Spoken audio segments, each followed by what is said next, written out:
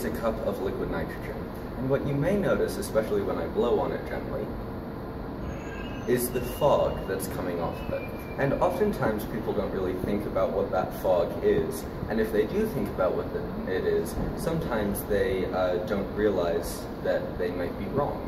So if you think about what this fog might be, your first inclination might be that it would be nitrogen coming off as the liquid nitrogen is boiling, which is a perfectly reasonable assumption.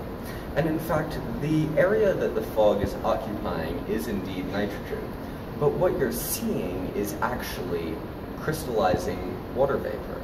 So it's pulling water vapor out of the air because it's so cold, and it's turning into very, very small ice crystals, which is also why you get frost on the side of the container. Now, to prove this to you, I have a bag of marshmallows.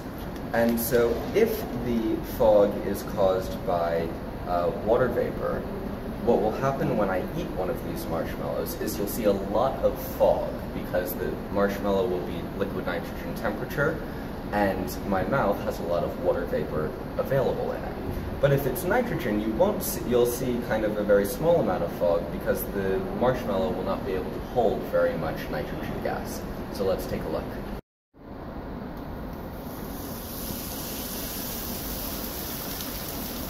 So, the marshmallows are freezing in the liquid nitrogen, and once they cool down, I'm going to eat one for your entertainment. And I'm going to take these tongs and remove one. And it looks like a normal marshmallow, but when you eat it, there's a lot of fog. Marshmallow is actually crystallizing the water vapor in my breath.